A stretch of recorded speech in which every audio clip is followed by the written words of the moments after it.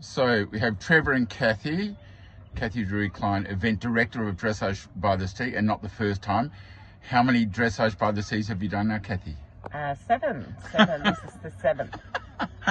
And yeah, so far it's an amazing venue. When we first came and used Willinga Park, the top stables, or the competition stables, were dirt roads, portaloos, portable showers, no swimming pool, and the whole venue has turned into an amazing equestrian park since those early days. Absolutely, and Trevor, who's the man behind the scenes and does everything from tractor driving to draws to you name it, and the sport would be lost without these two characters, don't you worry about that.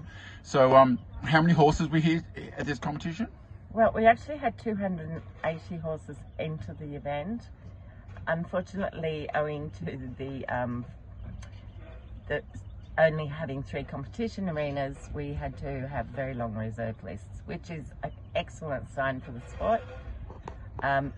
But unhappy competitors that didn't get in and get to experience the venue. Yeah, it's a shame. It's such a beautiful next venue. time.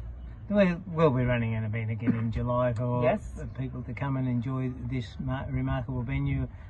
So that's really something to look forward to. Those that may not have gotten in this time. Yeah, and you know, it doesn't matter how many people say how wonderful the venue is, and etc., etc. And no matter how many photos or videos you see, you cannot appreciate the place until you come here. So no, until you drive through that front gate. Yep. It's impossible to visualise.